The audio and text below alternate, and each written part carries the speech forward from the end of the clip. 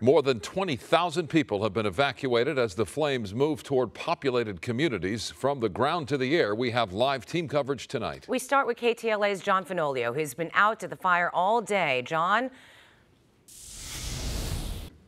Sharon, Micah, Mother Nature is still calling the shots out here as the holy fire has gone from bad to worse this afternoon. High winds have fanned the flames dangerously close to homes, and if you take a look at the landscape behind me, you can see what I'm talking about.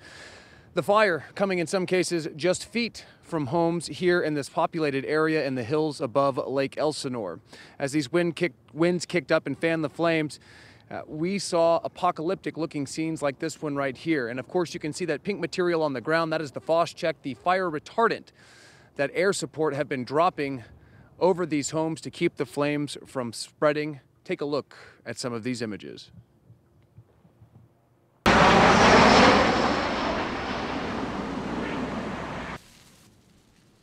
Firefighters on the ground and in the air throwing everything they've got at the so-called holy fire. It's the heat and an abundance of dense, dry vegetation. And today, the wind that is making this blaze so stubborn. In some cases, wind gusts as high as almost 20 miles per hour, fanning the flames. The fire that began Monday near the Riverside and Orange County lines in the Cleveland National Forest, continuing to chew its way through steep terrain towards homes. Firefighters facing an uphill battle against the heat-driven fire with temperatures climbing toward the triple digits. Making matters worse, fire officials say this area hasn't seen fire activity in more than 40 years, which means there is plenty of fuel to burn. Now, more than 20,000 residents ordered to evacuate some 7,000 homes in Trabuco Canyon and Lake Elsinore.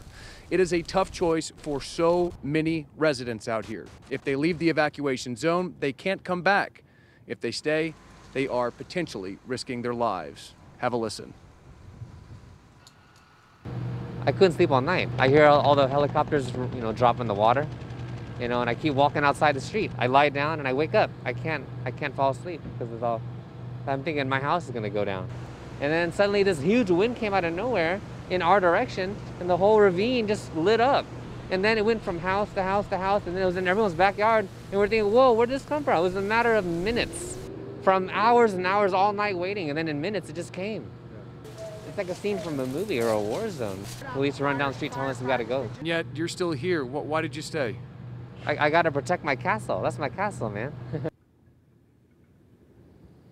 And another look at the landscape charred by this wildfire. So far, 9,614 acres scorched with just 5% containment. Officials tell us they are hoping the wind dies down tonight so that they continue their air attack with helicopters. They say the terrain is too steep and too dangerous to have crews in place in many areas overnight, which means the firefight continues here, and crews still have their work cut out for them here in the hills above Lake Elsinore. We'll keep an eye on this blaze and bring you another update soon. For now, reporting live, I'm John Fenoglio. I'll send it back to you. Thank you, John.